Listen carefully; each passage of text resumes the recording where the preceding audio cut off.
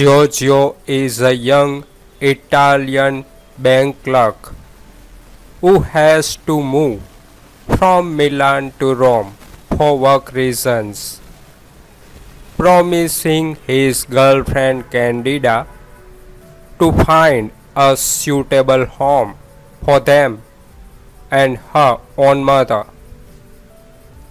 After many comical incidents, Giorgio finds a luxurious mansion for rent at a ludicrously low price and is soon joined by Candida and her mother.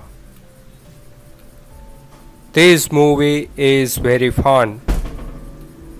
Pozzetto is very entertaining and the setting is charming and fascinating too.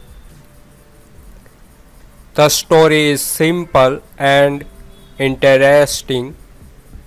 Sometimes the characters act in a weird way just because the script needs to create comedic and hilarious situation. It is not always believable and not everything always makes sense, but it is fun and entertaining enough that you will want to ignore this fact and enjoy the movie anyway. The story at its core is simple and makes sense anyway. It is my favorite Italian movie. It is probably not a masterpiece, but it is the one I enjoy the most. The movie is fun and you usually don't see such a beautiful and fascinating setting in comedies, but in horror movies instead. A fun comedy with such a gorgeous setting is a very interesting mix in my opinion, and it makes this movie particularly satisfying and enjoyable. In a mythical Arabian Night prologue, two crossed lovers are struck by a curse cast unto them by a powerful witch who had betrothed her own daughter Candida to the evil tyrant Ali Aman. While the girl was passionately in love with Josaphat, the witch turns the two lovers into salt statues, forcing their disembodied soul to wander for 1,000 years before reincarnating and meeting again. If they would be able to prolong Candida's virginity until the 1,000th anniversary of the curse expire, they will be able to live happily. If not, the curse would renew itself. 1,000 years later, Giorgio is a young Italian bank clerk who has to move from Milan to Rome for work reasons, promising his girlfriend Candida to find a suitable abode for them and her own mother. After many comical incidents, Giorgio finds a luxurious mansion for rent at a ludicrously low price and is soon joined by Candida and her mother.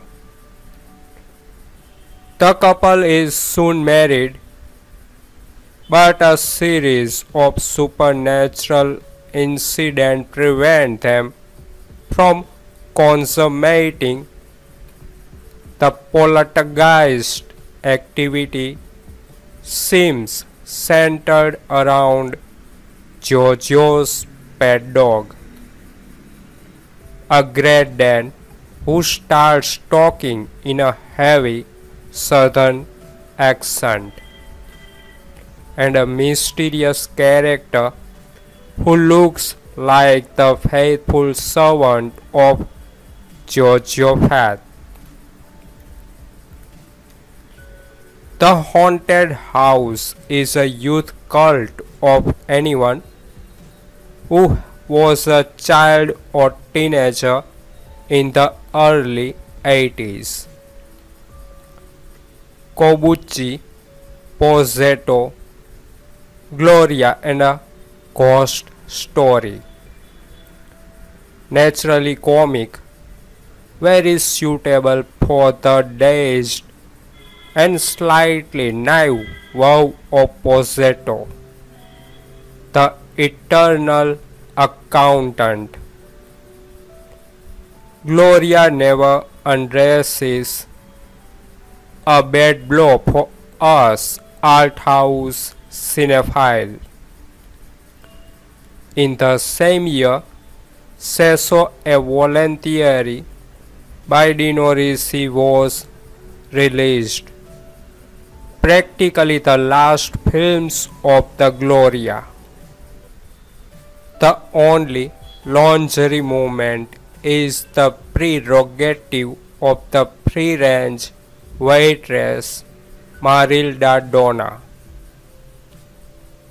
The year before, Cecchi had produced Mia Mogli e una strega, always with Pozzetto, always with witches, and 1,000-year-old curses. With little effort, most of the elements are recycled, but the result, in my opinion, is a bit weak. There is the adolescent affection that binds me to this film, and which makes me always willingly watch it again. There is Pozzetto, who in those years is a bit coming to the end of his best period. There is the increasingly chaste, and there are still funny jokes scattered around. The real estate dialogue during the robberies are excellent, as is the applause when, after the inner thumb of the witch mother-in-law at the beginning of the film, Pozzetto apostrophizes her with, "Ma'am, but do you realize the bullshit you are talking about?" However, we proceed weirdly at times, almost by inertia, as if we were proceeding as it comes, given the sets, a sketchy subject, and the creativity of the actors. The incipit of the film, the mythological one, set 1,000 years earlier, somewhere in the East, is very reminiscent of the equally fantasy beginning of My Wife is a Witch. The same formula to put the story on the right contemporary track. Gaetano, the Neapolitan Great Dane, has never made me laugh. However, the same thing happens in W. La Folk, a curious case of contamination. Both films are from 82. Just like Pozzetto, Hulk's idea of foiling the bank robbery has always seemed crass to me. A bit of nonsense in short. Pozzetto's mother-in-law, Leah Zoppelli, is quite funny. The villa is very beautiful and evocative. The music by Detto Mariano is not bad either. It should also be considered that in the reception scene at the villa, the song I Adore You is heard playing on the gramophone, already heard in the film Asso with Celentano. The subject is three: Mario Cecchigori, Enrico Oldioni, Mario Amendola. The only extra is a sad interview with Vittorio Cecchigori, in which the producer, filmed in a sort of bare office, perhaps already cleaned by the financial police, pronounces great truth such as 9 into 9 is 81, and before it was all here countryside. However, he says one interesting thing when he says that Corbucci was a great man and a great professional who for a good part of his career made films having to undergo dialysis every other day. And yet he never exceeded one day of work or created production problems. But above all, he has made special films for many lovers of genre cinema and comedy in general. The Accountant, Giorgio Allegri, a Milanese banker, is in love with his sweet and beautiful girlfriend Candida. After moving to Rome for work, Giorgio begins the difficult search for an apartment capable of hosting him, his girlfriend, his mother-in-law Anastasia, and his great dane Gaetano.